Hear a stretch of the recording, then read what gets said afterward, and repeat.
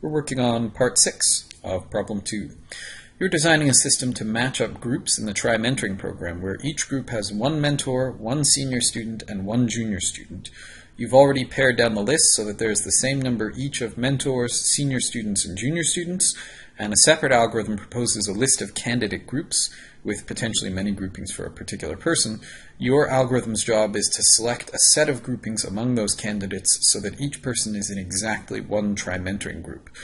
So this does feel a little like a graph problem, except that it's sort of a tripartite graph problem. There's a bunch of junior students, there's a bunch of senior students, there's a bunch of mentors.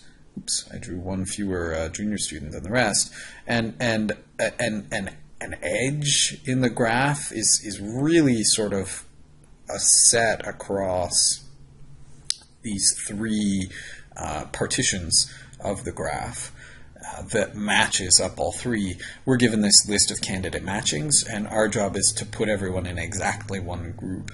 And that feels a lot like the only problem where we've got this tripartite structure, where we've got a list of n elements in the first group, a list of n elements in the second, a list of n elements in the third, and that is 3D matching, which is the problem that I said we will not have on the final exam. Sorry about that.